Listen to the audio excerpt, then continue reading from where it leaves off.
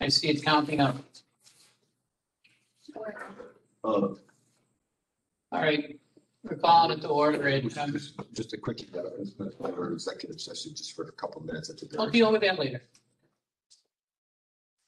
All right, call order at, my watch is saying 6:59, but that's saying 7:02. Audience of citizens, there are none in attendance, so we'll dispense with that. Approval of minutes. We got these. Can we, I'm sorry, Al Garcia said he wasn't going to come. He sent an email, so we need to seat somebody. Oh, Yes, either Liam or Bill. flip a coin. Who was here last? It's all right. Who's seated that? All right. In the absence of Al Garcia, regular member will seat Bill. So call. And we also have Liam is in attendance, so both alternates are here. Thank you very much. Approval of minutes. The changes.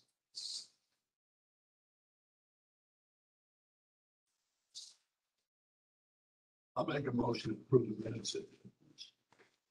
Right. Motion made by Tom Lasker, second. Second. Thank you, Bill. All those in favor, aye. Aye. Contrary minds, nay. All right, new business. I mentioned both of the new two topics on the new business before, but I wanted to take a vote today on the first item, which is probably the most important item to us right now. Is my highest priority. It's the 20-inch concrete pipe replacement from Deming Road to Woodlawn. Just a quick story of that. Originally was indicated as being a cast iron pipe. And then we had also plans in showing that there was a concrete pipe. Concrete pipes generally not used anymore. They're problematic, hard to fix. And as I mentioned earlier, one of the times I had, we sent out notices to 4 companies that had done work with them in the past, and none of them replied back. So I know I talked to my. yes, I I gave you a name. I contacted him also, and he didn't offer me any information. They don't do work like that. To tell you the truth, I contacted Brendan Smith with the firm that you mentioned. Gave him a call. Massachusetts. Yeah, he didn't have, most concrete pipes are basically a larger, usually can be taken out of service to be relined in some fashion. This one can't be taken out of service. It's problematic. We do have several projects that will be along the way on the Bowling Turnpike. So I'm looking for a replacement. Interested in taking a DWSRF loan, which Drinking Water State Revolving.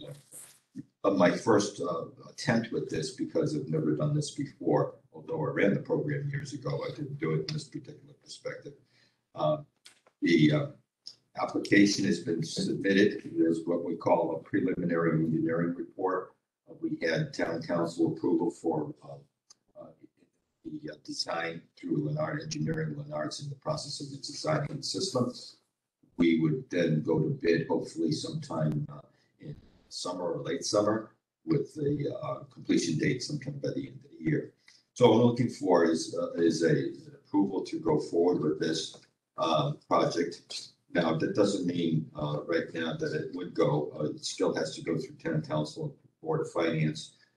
It would be a low interest loan, 20 years. Cost to the customers is probably in the vicinity of about $7 a quarter, and then maybe $9 a quarter. If, and I'm hoping to get buy-in from where the fire district, then that cost would go down to about $7 per quarter. So it's an important phase for our system. It basically would be replaced with a 16-inch ductile iron. The 20-inch concrete pipe was in, and it's an oddball pipe because it has several valves in it that are 12-inch constraints. And one was put in right by our pumping station on the Berlin Turnpike. The other one was put in, I don't know if anybody remembers Serrano Restaurant, right where Serrano Restaurant's no. Serrano's. Serrano's? Yeah. Okay. Well, basically, they're no longer there, but there was a valve that went off to their area there. So I'm looking for a vote for approval of this project to go forward. It still has several issues to go through the process, but I would need a formal vote from you. Any questions? Is anybody else going to be involved? As I mentioned, Worthington Fire District might be, I'm gonna try to get the, Well, that's a mic piece. well, it might be, You know, but regardless of where they are. it's always the same issue. But I do it, yeah. I can't break their arms. What percent this, where did it have water flow through? We would do it based on this, a good, probably 80-90% of the flow. But compared to Berlin, how much is, Let's hard to say, but we would do it based on the number of customers because flows are a little bit. all right, but anyways, customers. Well, they have 1,200 customers. We have 2071, almost 2,900. This is the other thing. It's true that along this line, we anticipate almost another 300 customers. So it is imperative that we do fix it. We fix it right. Yeah, of course. It looks like Worthington is what, 1/3, and Berlin's 2/3. So everybody that drinks Worthington water goes to that line. Predominantly, yes. They got no choice. They got to sign it. Well, I haven't forced the issue, but yes, I'd like to think so. We're gonna be billing them their usage of water. You know, that goes through it, right? Yeah. I mean, if we're billing Gonna our, be new. I haven't done this just yet, but yeah, that's what I anticipate doing. if you're gonna be billing the customer $7 a quarter for the new piping, they're a customer, they should be part of that $7 billing. I agree with you. Okay, I mean, it's, You know, at the moment, we still it's have cut and dry. two bond issues on our water bill right now that we haven't paid. 2 deep loans. Yeah, two Yeah. people. Yeah. Now you're asking for a third. This is a drinking water loan. Doesn't make any difference. It's still coming on the bill. No, I don't care where you put it. I understand. We're gonna have to pay for it. Right. There's quite a few new customers coming on board that they will need. Right, Who no, gets yes, the 300 customers? Is that Ours. us? That's one of the other reasons I want to do this because while the opportunity is there, not doing it strictly on the customer though. So I don't want you to imply that this is just for them because this is a particular system that I don't particularly think is useful to us long term. If it breaks, we all have serious problems, and that's my concern because I don't have. I've contacted several people, the gentleman that you referenced, and also MDC. MDC has the luxury of taking the pipe out of line. New Britain, who's done some work, also did it on their raw water line, so it didn't impact it. This is on our major line, Berlin Turnpike, and it's over designed. And the reason it's over designed was it had nothing to do with the system. It had to do with MR, say Alloy, or bus, whatever. Because the 5 pumps which are sitting here at Woodlawn, which are no longer useful to us, are basically mothballed. So it's the tank, thanks that hasn't been used in over. So that's again, rather put the money into the distribution system, improve the distribution system for that leg, because that's an important leg for our system. So when was this constructed?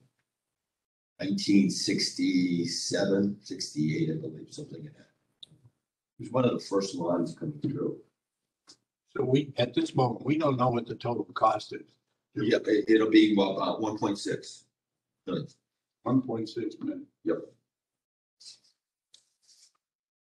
That's the estimated cost by the consultant. The consultant has to provided a what they call a preliminary engineering report for the health department. That's what that comes up. Is there any estimated lifespan on the system? Dr. Lyon, you're talking of at least minimum 50 years or more. I mean, the concrete, Oh, no. well, both of them, actually. We don't know what the circumstances are of it because the concrete, when it lets go catastrophically. Basically, it has concrete, but it also has a wire winding. If that wire winding is deteriorated in any fashion, it's just going to go. I got a lot of spare pipes in my place now. And then the other issue here is this, it's a 20-inch line. It's restricted in two places by 12 inches, which doesn't make any sense. And then add to that factor, if any of these developments came in off an 8-inch line to a 20-inch line, we don't feel comfortable with that at all. We're afraid that it would go boom. You can't reline this? No, relining it, it would require taking it out of service. We can't take it out of service. And relining it would then reduce the diameter a little bit, but then it also, the epoxy coating, like in terms of sewage, we don't drink the sewage, so I don't really care if there's any epoxy releases of VOCs or whatever. But in a water, I would not do that. There's indications that the leachate may be a problem, and I would not take that risk. And ductile iron is the key. The only thing that gentleman gave me as a tip was to go to a different schedule from in ductile iron, like a lot of other things in plastic pipes as well, goes from different schedules. The schedule 52 is the smaller one. Schedule 56 has got the little thicker. Thicker sidewall. That's the one I'd probably go for because this is the main line for like distribution wise. And it really, it would be consistent because from Woodlawn all the way to Lamentation tank is a 16-inch line. Then it goes down to a 12-inch line by Worthington Point. Yeah. And then it gets reduced to 8-inch line. That's ridiculous because at the end of our system to connect it to Meriden would be an 8-inch line. That's not acceptable. It was originally designed by Rod Hewitt. It was supposed to be a 24-inch line. Never happened. So how would this like physically be installed if you got to keep the current one running? Would it sit on top of That's the what keeps me worried. concrete one? The concrete pipe we would leave in place. It doesn't try to take it out. Right now, there's technically only 3 customers on that line. Apparently, the little motel behind the gas station up on the front gets it from Denning Road. So the Blue Lobster and the building next door, they're the only 2 customers that I know of. And then there were 2 buildings on the other side of the Brook River that have been demolished. Remember, there are 2, I think the Raised Ranches there. They've been demolished, so, but their connections are still there. So that wouldn't be a problem at all. So technically, we only have 2 ABC, those places that are just north of Woodlawn are not connected. ABC apparently it is connected off of, this is a little bit strange to me, off of Worthington Fire District. I'm not sure how that occurred, when that occurred. You coming in the back way from Woodlawn? I don't know. It shouldn't be their customers, should be ours. It's apparently served by them. It's in our. Does anybody know where the line is? That line, I'm not certain, no. We don't, so I can't tell you that. So we can go back to Wayne or Charlie and they don't know either. No, it's speculation about where we How go. do we find out? Well, when the time Divining rod. comes, we're gonna have to find out because what they do is gonna have to give us the information, so because we have to make connections. There's a meter pit right underneath that big sign there, we go off to, the freight. Right out there, Ocean State. So right there is a meter pit, so right there's gonna be another connection. And then we would leave the connection going down to the pump station, that's a 20-inch line. Just leave it there and eventually, if necessary. We have a well down there. We have a well down in Woodlawn on the other side of the tank, it's got a safe yield of about 2/3 of a million gallons per day. It has some VOC issues. It's been checked out for VOCs back when Pierre was chairman. Yeah, but it was extensively tested because I was at the health department at the time. We asked them for not only a 5-day, but a 14-day test. So it's a pretty solid yield. Problem was the quality. So. Any other questions? To get back to you, Tom, it's not something I prefer to do, but on the other No, hand, but we ought to at least I don't have a commitment out of it. well, You I'm communicate. I'm gonna try. I won't be on the commission if we ask them for commitment and they actually give it to us.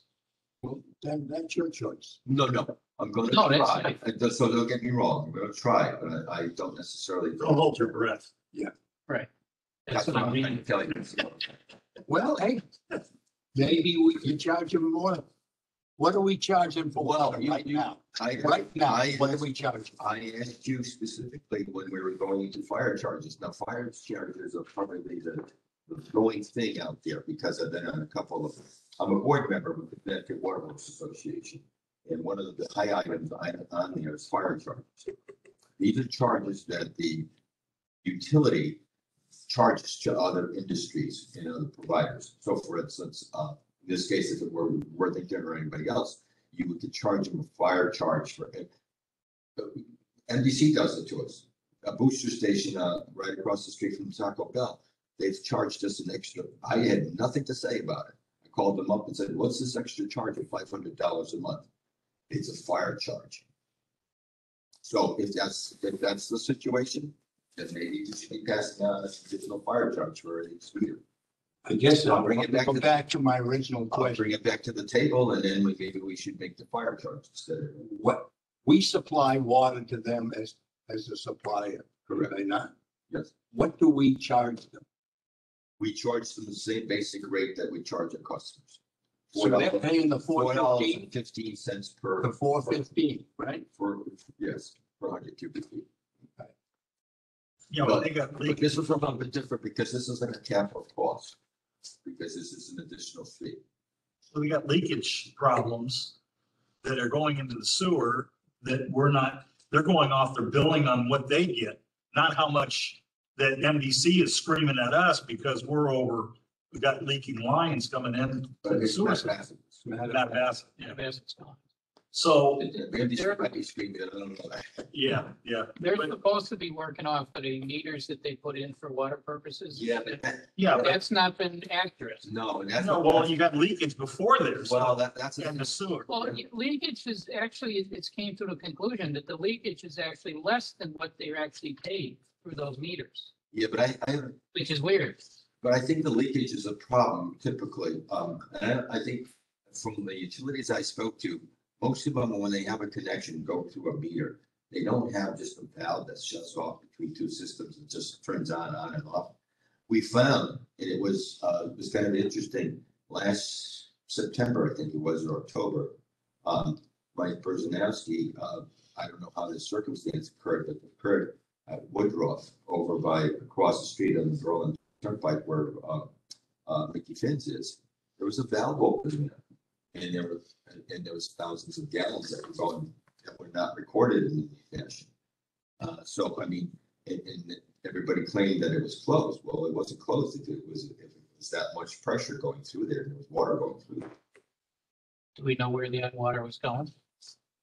into the Worthington Fire District. From us off the 16-inch line. I mean, So my thought down the road though is I think the only way to solve that problem is that every connection should have. a meter. absolutely. That's the only way because I was thinking about this time and time again, and I always see that there's even if you think the valve is closed, it may not be closed. It may not necessarily be functioning, and it could be leaking. It could be some Erroneous assumption. Yeah. And interestingly enough, we just had a major main break last night over on Christian Lane, which knocked us for a loop too, because it was kind of coincidental that we were having work on our RPZ valves, and for some reason the break occurred just right after we finished working, which is similar to the case that Worthington had when they have a line break over on Lower Lane. They had work done over on Syria Drive in Lower Lane. These are ductile iron pipes. These are the better pipes that they had longitudinal cracks in them. That's defective, isn't it? I wonder about that too. That's the possibility it may have been detected. Well, in the old days, they spun it and it left a thin spot. I think you mentioned that once before. Yes, I think that might have been the circumstance. They were all the same vintage, so it's a possibility. And the pressure, It's easy to see. the pressure gradient on that might be enough. caused the problem. For the weak spot, Was it being checked? Did it be checked afterwards? we checked, what do you mean checked? I mean, was it investigated where it actually you could see whether it was a defective pipe or not a defective? Oh, I don't know. I don't know how you can do that, Dennis. But I said it can be seen. Yeah, you cut it in half. You Cut it in the half pipe and take a and look you at can it and see if it was. I don't know if they actually looked at it last night yet. Finished at 3 a.m. I don't think they're gonna be the pipe. Why not? As it was terrible because when they made the connections leaked. They had to shut the system down, put it again and fix it, and it leaked again and fix it. So it was problematic. And I was there viewing it. The poor guys, and this was good weather actually. So the thing is, and then the leak, you could see it traveling, and then the more pipes exposed, the more linear flow you could see coming through that line. So pretty interesting. But that was replaced. I'll have pictures for you next time. Where was it? This was on Christian Lane, right across the street from the crematory, Okay. virtually almost outside their driveways. There's a crematory down there? It used to be a little down factory where it's a cemetery. Not anymore. Okay, All right. so I'd like a vote on this because this is the most likely candidate for this project to go forward.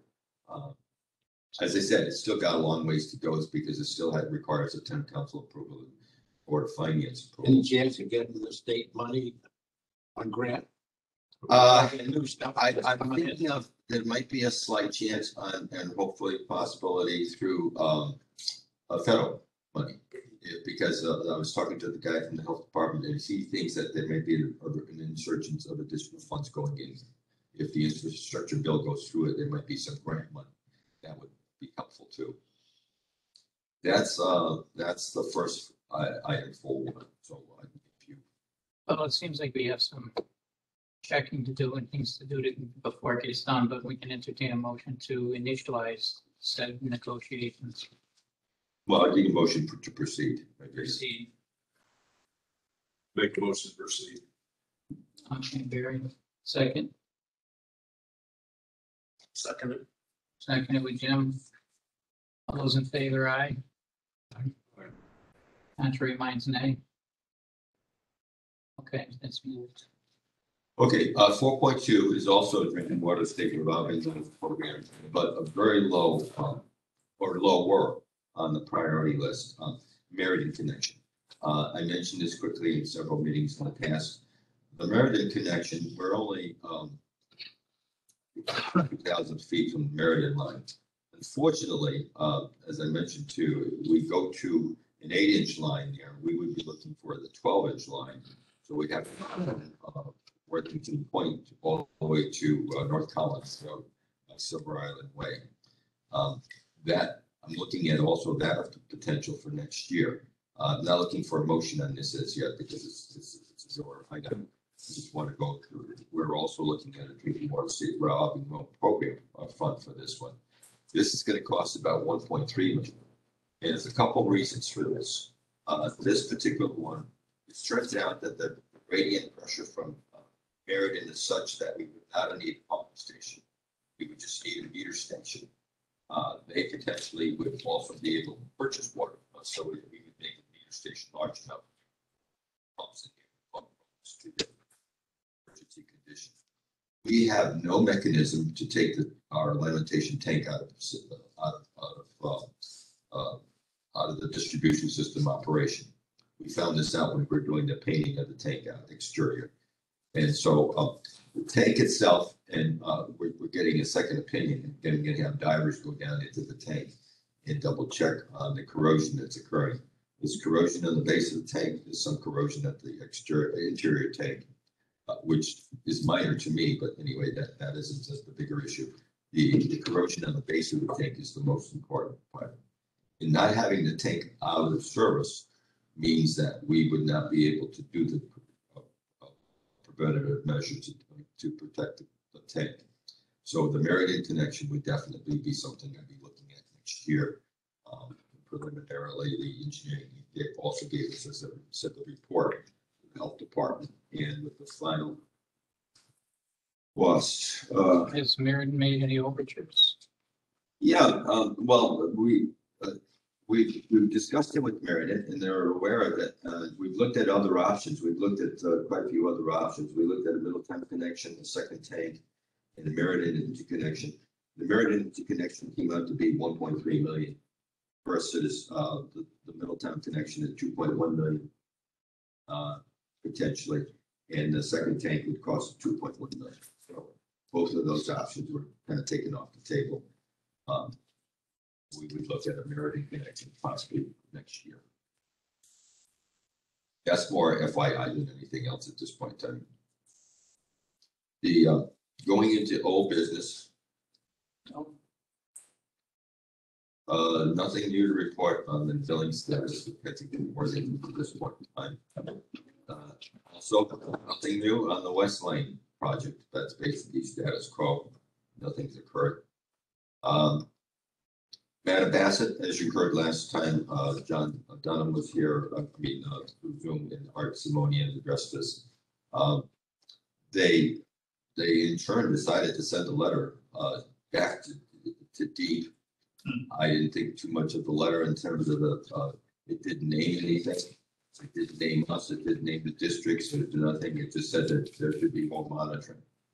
I didn't see that as being No enforcement language whatsoever? No, none whatsoever. I voiced my disappointment with Art, but I thought he was at least going to talk about what was physically done by the districts and by ourselves. We just have, well, during the conversation, in effect, we had this conversation the other night at the meeting. That conversation had occurred. The subject matter of that conversation had occurred numerous times prior to even it showing up at our meeting. Yeah, and then the following week, I believe he was on the town council and April 6th, he was on the agenda and did the same thing. He really didn't mention anything.